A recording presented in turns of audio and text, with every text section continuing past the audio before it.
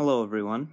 Today I'm doing a video of this 1917 or so General Electric Whiz fan. I got this fan at a flea market along with a couple other fans. You may have seen my previous video, and got it in a haul with 4 other fans. I paid $75 for this, but it was originally marked at $95, so I got a pretty good deal. The only issue with it was I had to replace that brass screw, which I had a spare one that I just had to cut down to size.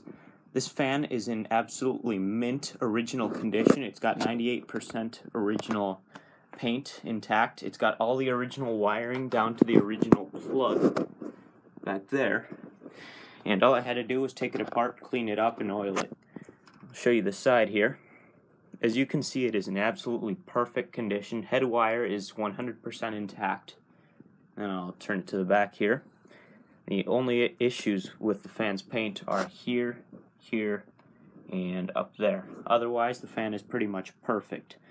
And I'm very glad I purchased this fan, as it runs as good as it looks.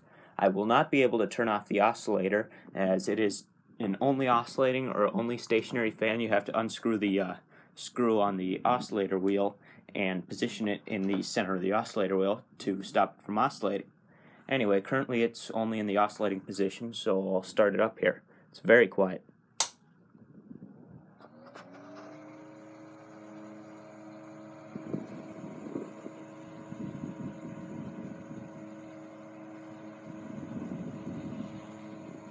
As you can see, it is very smooth.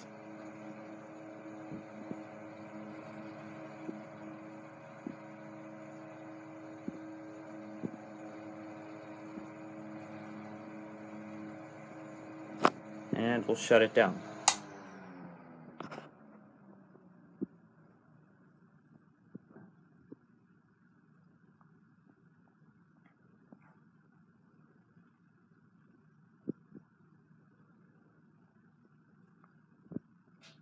Pretty good spin down time. Alright, thanks for watching, and remember to comment, rate, and subscribe.